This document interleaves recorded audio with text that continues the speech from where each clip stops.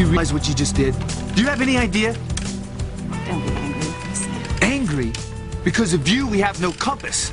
There's a storm coming in, the fog is getting thicker, and we are sailing blind. Now you tell me how you expect this to get us back to shore. You're a wonderful sailor. I have every faith you'll get us back to Harmon. This is insane. All I am asking is for you to spend one night with me. Just one night of love. That is never gonna happen. I love my wife. That's what this was supposed to be about. A romantic trip to get away for me and Grace. If I'd have known you'd have been on the boat, I never would have left the dock. But you did. And now we're alone together. Wait a minute. How did you know what I had planned? What did you do to Grace? And why did she miss the boat? I kept up my end of the bargain. I told you where Sam was. What more do you want? I want you to keep Grace from getting on the boat with Sam.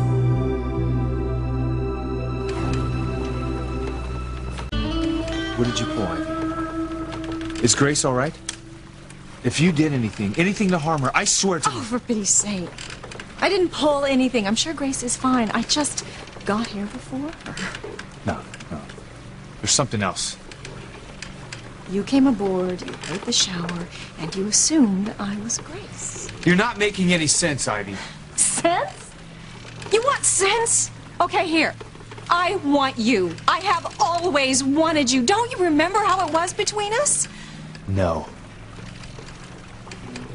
You loved me once, and you swore we'd always be together. How can you be like this? So immature, so selfish, stupid. Well, I'll admit to selfish. And why shouldn't I? We're all selfish in our own way. But because of your selfishness, I don't have a compass. And without it, I don't think I can get us back to the shore safely. There are shoals that have to be navigated. Anything can happen in the dark. Don't I know it? Fog is rolling in. There's no stars to steer by. So maybe we'll just bob around, drift, find an island?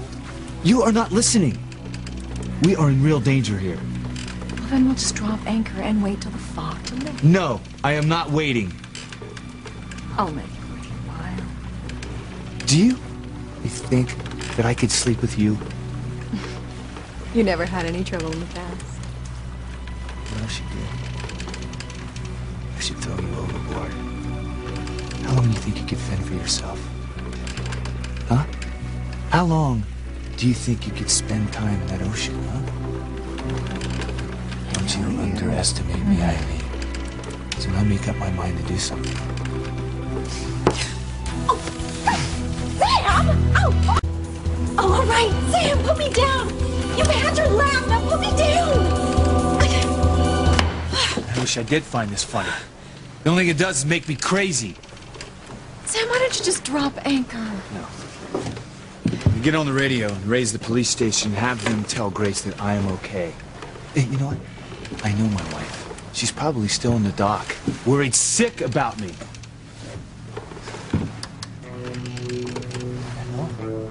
I'm not getting a signal.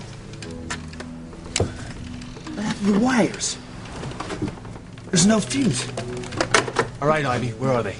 Where what? No games. Where are the wires? What did you do with the fuses? No, I don't know what you're talking about. Tell me! I threw them overboard. Oh, that is great! Just great!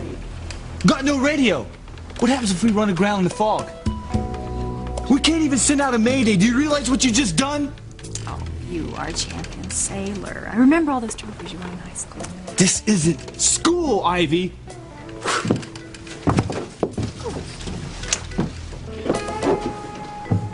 No, you're right.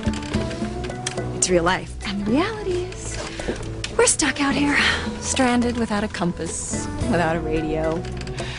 All we have is each other. And you'll see that. I'll make you see that. What are you doing? I'm using this as a depth sensor.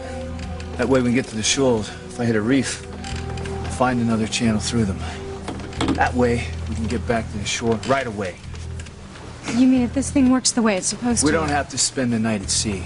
We can go into Harmony even in the fog.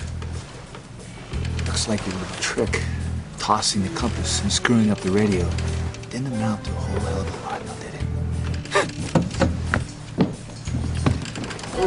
The game's not over yet, Sam. There's a lot of water between us and the shore. And I intend to do whatever it takes to keep us stranded on this boat.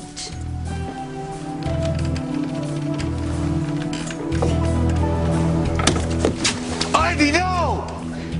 Sam! Sam! Sam!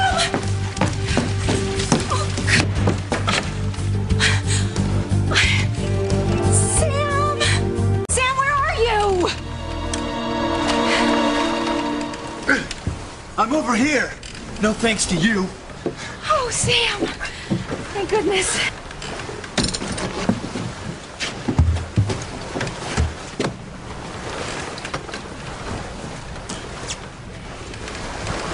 Are you nuts? Thing. That's right. You didn't think I'd almost drown. I'm sorry. Hey, Ivy, don't you get it? Without me, you were dead too.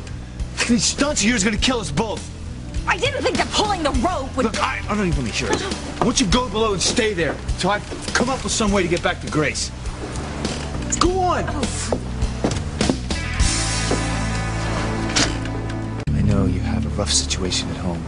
You're in a loveless marriage, and I feel sorry for you. But for me, it's completely different. I am in a marriage filled with love. See this? This ring means something to me and Grace. To people like us, it's a symbol of love and commitment. People like us. It's not the same for you and Julian. For you, trinkets or something. Grace is the love of my life, the mother of my children, and that is sacred. You mean because you have a child with Grace, that's what binds you to her? It's one thing, yes. A very important thing. What if you and I had a child together?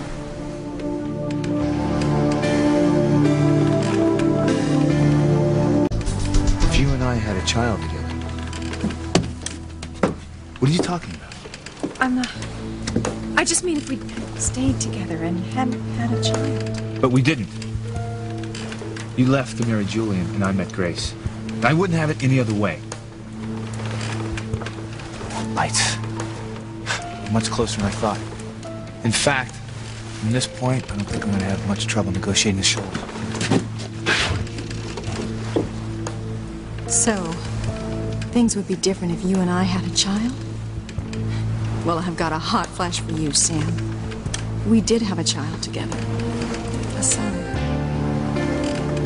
Maybe now's the perfect time for you to find out.